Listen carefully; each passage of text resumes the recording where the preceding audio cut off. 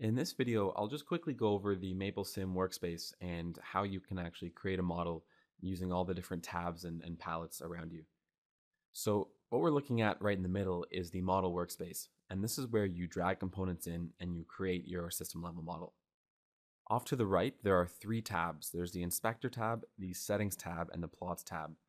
The Inspectors tab will populate with information when I click on a component in my workspace. So here for the Revolute joint, we can see that we can change all different parameters associated with that component.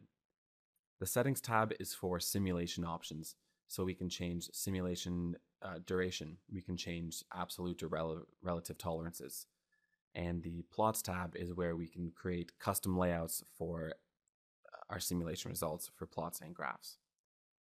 Going over to the top here, there's some toolbars where we can start to lay our model out, so we can create different icons and we can attach probes in certain ways.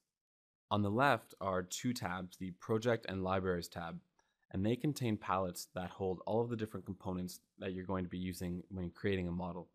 So the Libraries tab, that includes all of our default components, examples, and within here there are hundreds of different components that you can expand out, see the components that you'd like to use, and then that's where you drag them into your workspace.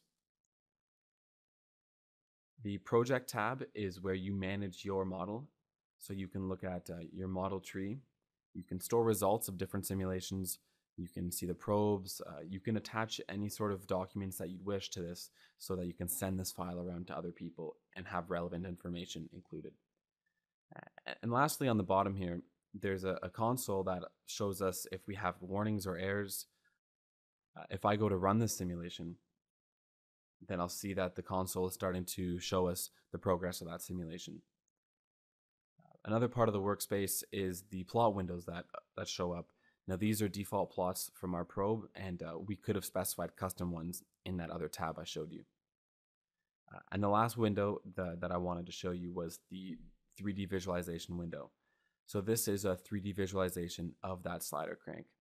And here you can change different options on perspectives, and you can zoom in and out, and you can pan around